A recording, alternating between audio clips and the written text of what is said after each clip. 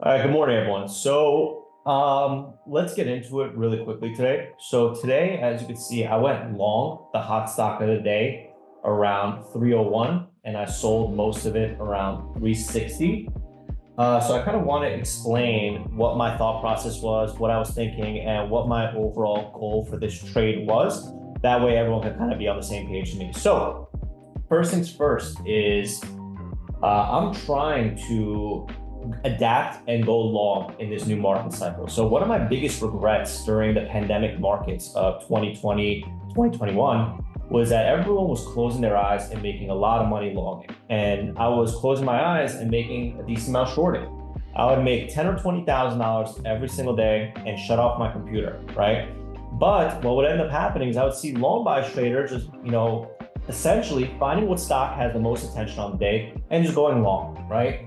And after years and years and years of seeing that type of action, I told myself that if we ever enter a new market cycle where the hype is back into the world, that I want to be able to capitalize on that opportunity. So if you look right now on the overall indexes, the indexes are nearly breaking out to all-time highs, right? The indexes are breaking out to all-time highs. So that tells me that we are going to be entering a new bull market cycle, right? And small cap stocks usually lag behind large cap stocks. So it's kind of a delayed move. But anyway, what my goal is every single day, guys, is I want to start to go long the hot stock of the day, especially if it's holding above VWAP, right? Especially my thought process was this. I could buy it here at $3, and worst case scenario, I sell it at $2.89. I'll lose 10 or 11 cents a share because that would be a trend break. But on the best case scenario, I can make 50, 60 cents, right?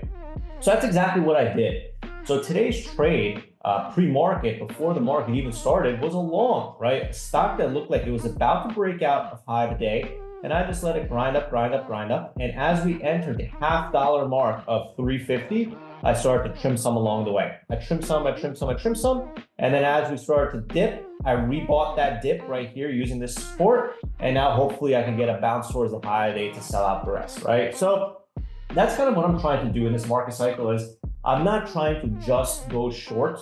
I'm trying to go long as well on the hot stock. So if it's a day one stock that has volume, CMMD has 15 million shares of volume pre-market. This is a very high volume stock, right? If this stock has 15 million shares traded, it's above VWAP, it's a day one, and it's a stock that has all the attention, I'm gonna try to go long, right? So far, still long on this. Hopefully I get a breakout towards high of the day to sell some more, but I'm very happy that I am now, after almost 10 years of trading, starting to take both sides of the trade. I'm not just taking the short, I'm taking the long as well, and today was a great example. Worst case scenario, I'll lose 10 cents. Best case scenario is exactly what happened. So that's the trade on CMMB. Next thing I want to talk about is MARA. So I'm sure you guys saw the news that the SEC's Twitter got hacked, right? So the SEC, the bureau that's out there to protect the investors, got hacked, right? How ironic, right? So all these Bitcoin stocks have been going up in anticipation of the Bitcoin ETF, right? So as I'm recording this video on January 10th, the Bitcoin ETF is not live yet. But what's been happening is these stocks have been moving up and moving up, moving up in anticipation of the Bitcoin ETF going live. And what ended up happening is yesterday, when that fake tweet came out, it initiated a sell the news. People didn't know that it was fake until around 5:30, 6:30-ish, right? So this move turned out to be a sell the news scenario, right? So a sell the news scenario usually happens when there is an anticipated catalyst coming out, and the stock that is trying to be anticipated for, whether it be MARA, whether it be coin, all run up in anticipation of it. And then when the news comes out of that catalyst, it often triggers a sell-off because smart money that entered in earlier on the stock is now exiting into dumb money that is late on the stock. So we are anticipating that a ETF is indeed going to be approved. And when it does get approved, that's going to be a sell the news scenario. So I want to keep MARA on watch in the case that the actual Bitcoin news does get approved, they're not actually hacked, and it turns into a sell the news scenario. So that's kind of going to be my radar for MARA as well. So let's build the watch list, guys. SNTG was yesterday's hot stock of the day. I actually debated going short somewhere around here, but I kind of just got a little bit nervous. I hesitated a little bit, so didn't really take a trade. So what I'm looking for now is, let me draw my lines, 380,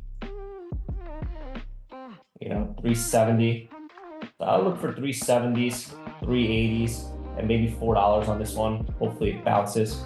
So SNTG, day 2, low hanging fruit today. Looking for a morning bounce towards 360, 380, and $4 short. CMND, hot stock of the day.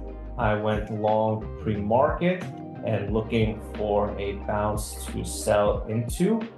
This has extreme high volume pre-market, so it has the potential to trap and squeeze, ignoring the short for now.